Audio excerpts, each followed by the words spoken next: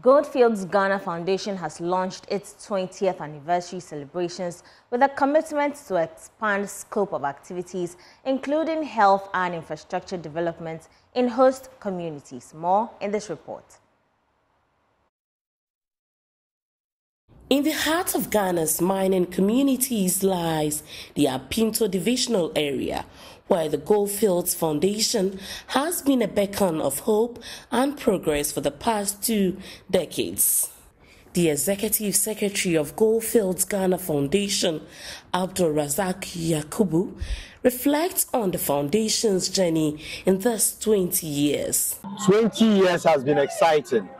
I have been involved in at least 17 of those 20 years, and I can attest that it's been exciting in a positive way. We are excited at seeing the impact that Goldfields has made through the foundation. When you go to any corner of Ghana and even beyond, you can find somebody, a professional, who is one of the over 2,700 graduates of our scholarship, and this brings us a lot of joy. Our great interventions, this also brings us a lot of joy. So it has been an exciting journey. In terms of infrastructure, Takwa has changed, Daman has changed, Huni Valley has changed. We've enjoyed the peace to work for this long, and you will hardly hear of any community agitation involving Goldfields, and it's because of the relationship we have built.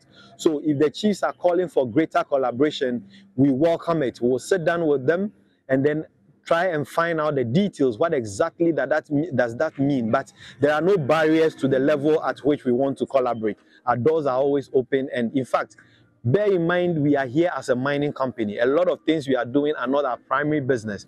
So we always open our doors to listen to those who have the experience, those who have the mandate, like the municipal assemblies and all that, so that we can incorporate that and give the communities what they truly deserve. The foundation's impact is visible in every corner of Ghana, from scholarship for over 2,700 graduates to infrastructure development in communities like Takwa, Daman, and Huni Valley.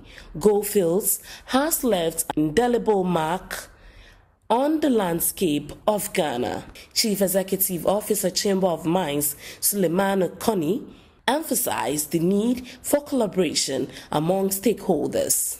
The reality is that we cannot take for granted the presence of Goldfields and assume that we would continue to have a thriving foundation. Why do I say so? Because as Razak demonstrated, we fund the foundation through effective production. If today the mines are not there, if production declines, effectively what it means is that the amount of funds which are going to the foundation through the operating companies will dwindle, and you don't want to do that. But the beneficiaries of the foundations will have a keen interest in the operations of Goldfields, both Daman and Takwa, and supports them every step of the way. It is also important, in summary, to also recognize the symbiotic relationship between Goldfields and the community. So here we want to plead